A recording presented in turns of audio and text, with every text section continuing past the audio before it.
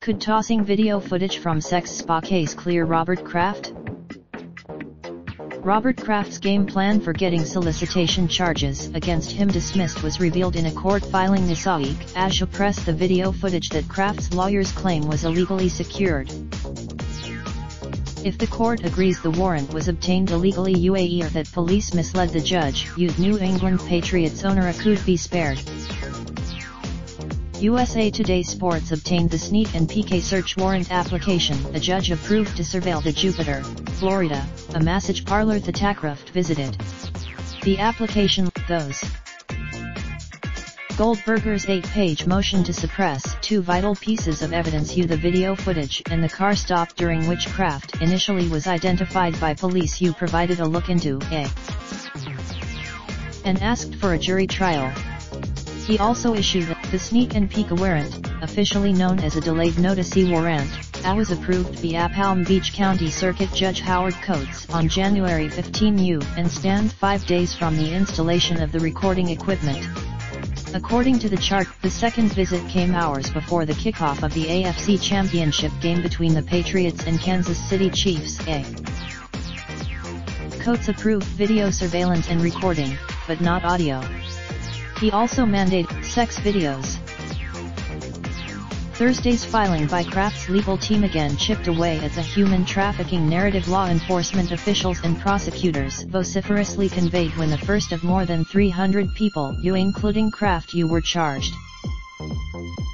Martin County Sheriff Will Snyder told USA Today Sports this week that the spas had all trappings of human trafficking, even though no such charges have been brought in either Martin or neighboring Palm Beach County, where Jupiter is located. And the mention in the adjudicative affidavit for the search warrant of human trafficking was related to information received from detectives with the Martin County Sheriff's Office. Messages left Friday with the Palm Beach County State Attorney's Office by USA Today Sports were not returned. The affidavit for the search warrant for the Orchids of Asia Day Spa Jupiter included information that was provided to police by Florida Department of Health specialist Karen Herzog. Herzog advised it appeared as though the female employees were living there, as there were 2 rooms with beds, including sheets and pillows, a Jupiter police detective wrote in the application for the search warrant. Next to the beds, Goldberger argued the warrant that allowed police to surreptitiously place video cameras inside the massage parlor violated the Fourth Amendment and Florida's privacy laws. The Patriots owner, however, could run up against one issue when it comes to sneak and peek warrants: the Patriot Act.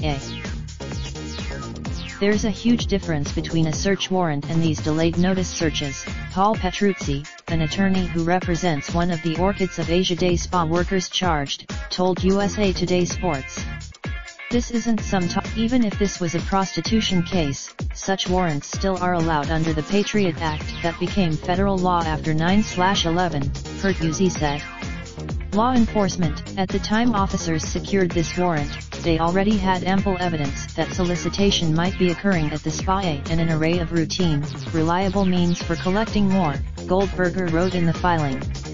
By no stretch of even if the judge overseeing Kraft's case agrees errors were made in obtaining or carrying out the warrant that allowed police to surreptitiously place video cameras inside the massage parlor, that doesn't necessarily mean Kraft's 2 charges will be tossed or a jury won't convict if it gets to that stage.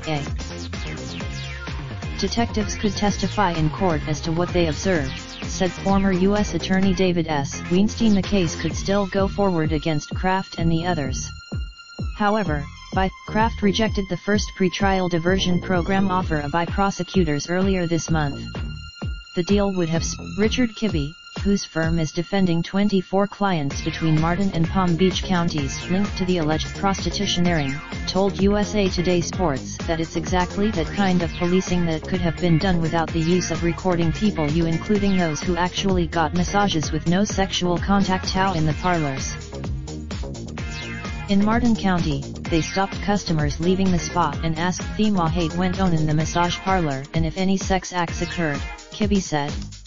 They confirmed they paid the Jupiter police warrant affidavit listed 4 unidentified men who told detectives they had sex acts performed on them at the Orchids of Asia Day Spa. The affidavit Pertuzzi said that should have been enough to conclude a prostitution operation was in progress at the spa, negating the need for video surveillance. He also said, they didn't fail in other techniques they tried, Pertuzzi said. They didn't fail to follow AJ Perez on Twitter. 2019 NFL Combine highlights provided by Iman. This article originally appeared on USA Today. Raindrop, drop top smoking, no cooking the hot pot. Fucking on your bitch, yeah, that. Looking up, open the park, pot.